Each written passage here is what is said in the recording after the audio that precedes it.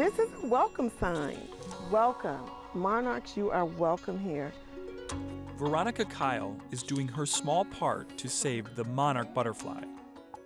At her home on Chicago's South Side, she planted milkweed. It is the essential plant for the monarch. We know monarchs lay their eggs on milkweed. The monarch takes that trek from Mexico every year. And on the way, they're looking for hospitality, nutrients. That just thrills me to know that somehow my little house in the hood, my little yard, my little patch is part of that. So that's why I planted. Well, it's one. I think that's an egg right there. That's yeah, an that's egg. Great. Oh my goodness. You know, boy, I'm gonna be watching this because for every one of these that can survive, then I feel a little victory. And now I'm being very protective. Yeah. Like, who's going after the eggs, right? The monarch butterfly's storied migration is in peril. The population in the eastern U.S. has dropped by about 90% in 2 decades. And I think there are a lot of things that are contributing to that 90% decline over the last several decades, but a big driver of that is habitat loss. Habitat, meaning milkweed, plus the flowering plants the monarchs need for nectar.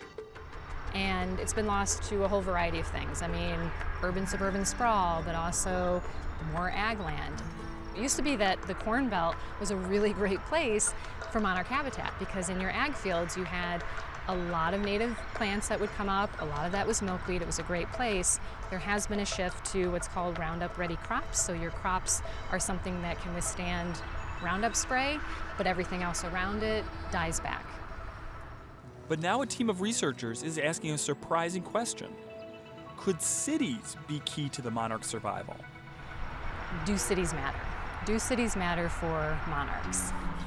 If you look at an important migration corridor along Interstate 35, cities do take up a lot of land.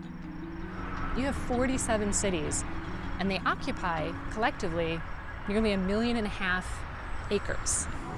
At first glance, cities might look inhospitable to a monarch.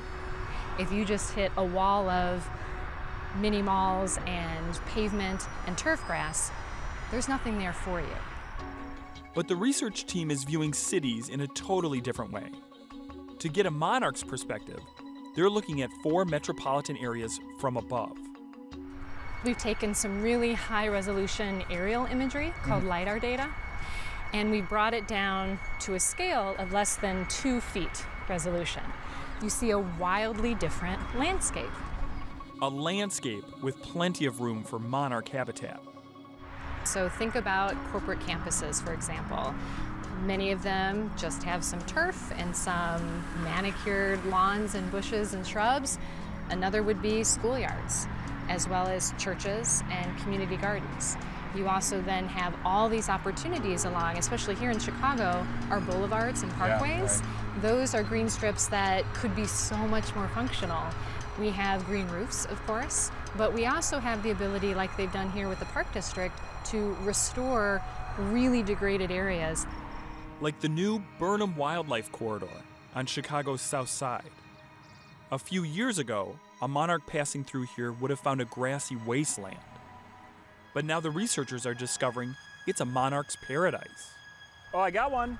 Get out. I've got a caterpillar right here. Get out. You do! You do! Good eye! Of course, any effort to plant monarch habitat in cities is going to require the work of urban gardeners. So the researchers are interviewing people who have planted milkweed to get a sense of what motivates them. Why do people who are already putting habitat on the ground do this? What are their values, their concerns, their interests? You know, it's so fun to see something that you just started from a seed, to see it bloom and grow. That answer will be different for different people. Yeah. For some people, there's a very deep cultural connection. This reminds me of the migration of African American people, you know, coming to the north. We came for survival, different opportunities. My family's from Anniston, Alabama, and it was people who welcome us, cousins, grandparents. So I look at it like having the milkweed is like a welcome sign to nature. And I feel like Mother Nature wants the same thing for all of us, and that is to thrive. It's a very powerful, satisfying action for anyone, let alone someone in an urban area who doesn't necessarily get out into a lot of nature all the time, to feel that connection, to feel like I did something, I did an action in my own yard, and look what it did. Look what I've done, look what I've helped.